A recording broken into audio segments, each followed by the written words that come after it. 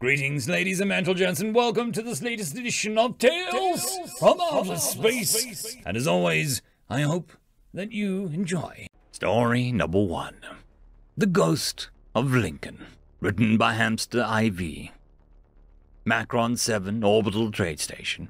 Former Head of Security, Alex Daravan of the Dengot. Interview by Imperial Inquisitor of the Human Incident.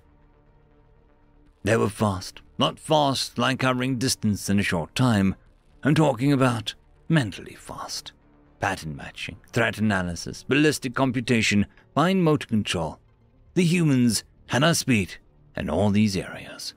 In the time it takes a human to walk through a doorway, they can catalog the species of every creature in the room, identify who is most likely to retaliate first, and aim one of those primitive death sticks at the poor fool best position to oppose the human's entrance. I saw the scene repeated over and over as the humans liberated the orbital trade hub of Macron 7. My security station captured footage of boarding craft, no bigger than torpedoes, burrow their way through the station's hull to disgorge their deadly payload. Had the humans packed those torpedoes with explosives, it would have caused less damage. We were equipped to deal with hull breaches, but a coordinated band of fast-moving apex predators loose in our station was beyond our ability and training. Our main security forces were equipped to deal with a slaver's vault or a drunken merchantman. Synth armor and scattered cannons were more than sufficient to deal with all previous challenges. The Marine contingent provided by the Navy had grown fat and complacent from their easy posting. I swear those soldiers received more combat training from bar fights than through formal drill by their officers. The Navy Systems Defense Fleet was supposed to prevent such a calamity from ever reaching our station. Unfortunately, the same advantages that made humans so dominant in infantry combat made them staggeringly lethal in space. Tiny craft, only large enough to provide life support for one creature, wove through our defensive line, making a mockery of our gunners. No creature can outrun a laser, but the humans could track the long barrels of our laser cannons and make course adjustments to ensure that the path of their craft never intersected the line of destruction our cannons carved into empty space. The acrobatics they pulled would have turned our pilots to paste.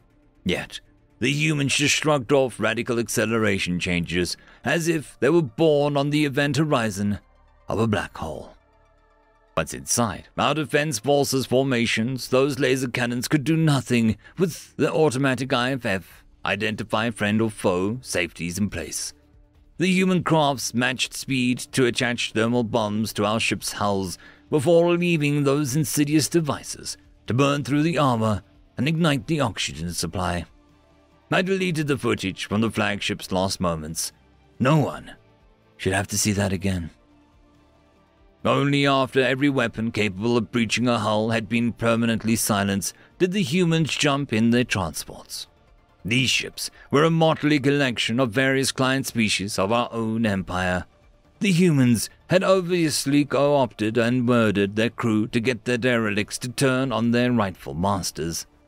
Without any spaceborne defenses, we were powerless to stop them surrounding our station and launching the aforementioned boarding torpedoes. Our entire Marine detachment deployed itself into the docking bay. By the time we realized the attackers had made their other arrangements to board our station, the humans had found a way of venting the docking bay's atmosphere. The fleet's so-called finest went out into the void to join their equally ineffective defense screen. As for my security teams, the humans blew past barricades like they weren't even there. A cunning ambush from the hidden security stations on the main concourse barely managed to incapacitate 3 of our attackers before their fellows spun around and dispatched my officers with contemptuous ease. What was worse, the fallen humans were quickly revived with the bare minimum of medical attention. I saw one who had lost an arm get up and walk away. The invaders ignored the stockrooms full of rare minerals and precious metals, heading instead for the slave pens. I saw the human slaves emerge from the general stock when they recognized the creatures who were slaughtering their overseers. These slaves ran forth and mashed their disgusting faces into the armored faceplates of their liberators. I assumed it was some sort of barbaric reaching ritual. What shocked me was watching members of other slave species get up to perform a similar ritual. Upon review of earlier footage, these non-human specimens had spent a great deal of time around the slave humans and had pack-bonded, for lack of a better term. One may have even used a trusted position to broadcast our station's cargo to these bipedal killing machines. The warrior humans did not discriminate between humans and non-human slaves. Instead, they marched the entire content of the slave pens through the merchant district, looting food, garments, and technology as they went. Slaves, too injured or sick to stand, were carried by the warriors, who were all happy to pilfer our medical stalls on their behalf. It took the better part of a day for the motley host to pressurize the docking bay and relocate the slave population to the waiting ships. In that time, the humans vandalized all that they did not steal. Take a look at this, for example. At this point in the interview, the former chief of security points his well-worn scrub brush to a crudely drawn figure. It depicts a top of a stylized human head peering over a wall. An oversized nose, from 4 stubby digits dangled over the wall.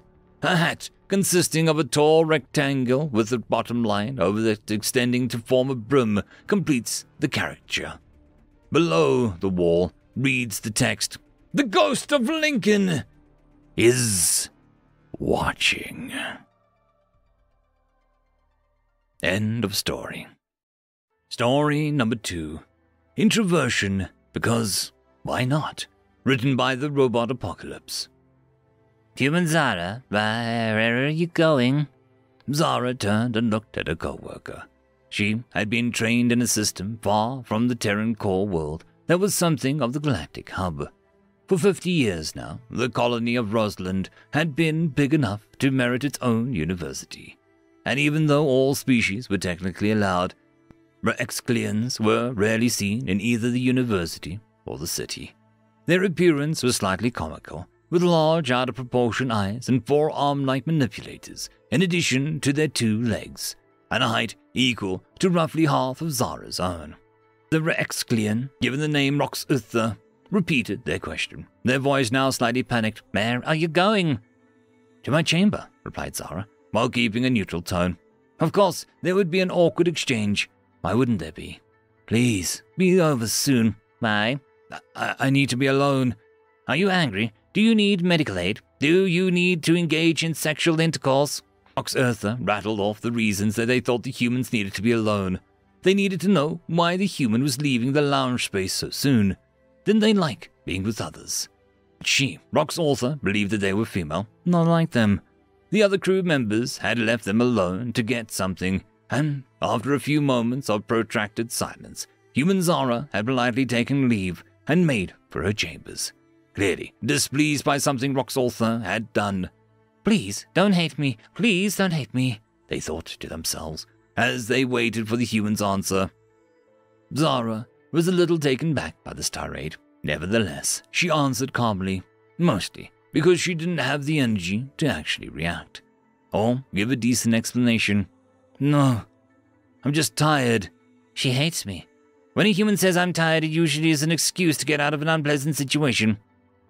"Okay," said Roxuther. Dejection, or what passed for it in her species, passed over their face. "Bye," Zara mumbled, and quickly retreated to her room. She had hoped for peace after a long and exhausting day, but with that last exchange, her brain kicked into overdrive. "What did I do wrong? Do they hate me now? Did they think that I'm Grumpy McGrumpy, or worse, a perv?" she sighed. Rest would be a long time in coming. Roxuther eventually made their way back to the lounge, where the human Ahmed was browsing through something on his tablet. "Look, Roxy, they've finally put that fecked-up serial killer in prison. Solitary isolation, too." "Why would they do that?" Roxuther might be tight-lipped around the human, but they certainly weren't shy with Ahmed. "Well, Humans have a need for social interaction, regular contact with others. Being locked away alone is basically like torture for us. It is the worst form of punishment that we can classify as humane. So we stick the feckers with it. Roxorth's eyes widened. You mean to say that being alone is literally torture for you? Yes. What crime did human Zara commit? Did you tell her to lock herself in her chambers? Why is she being punished? Calm down. Okay, what the feck are you talking about? Human Zara locked herself in her chamber. Is she punishing herself for something? I seriously doubt that that's the case. Must be something else. My girlfriend she chose torture over staying in the break room with me. Why does she hate me, Ahmed? Hey, chill out, okay? I'll go check it out. Did you find out why human Zara is subjecting herself to torture? I did, and she is an introvert. Is that a crime? Ahmed let out a snort. It means that she needs time alone, regularly. But isn't that painful? Not to her. It's refreshing. Roxy was having a hard time digesting this information. Why were humans so contradictory, and why did they have to have not one, but two on the crew? Human Ahmed liked talking to them. He didn't run from them. Oh, and Roxy. Yes? Don't disturb her if she's reading. Why? More human rules. They were going to burst with the stress. As I said, she's an introvert, as I've been informed through very recent experience. If you come between her and her book, it will result in a lot of cursing, insults to your lineage, and a surprisingly hands-on introduction to the effective adaptation of human nails as weapons. Do you need an ice pack for your face? That would be nice. Thank you. End of story.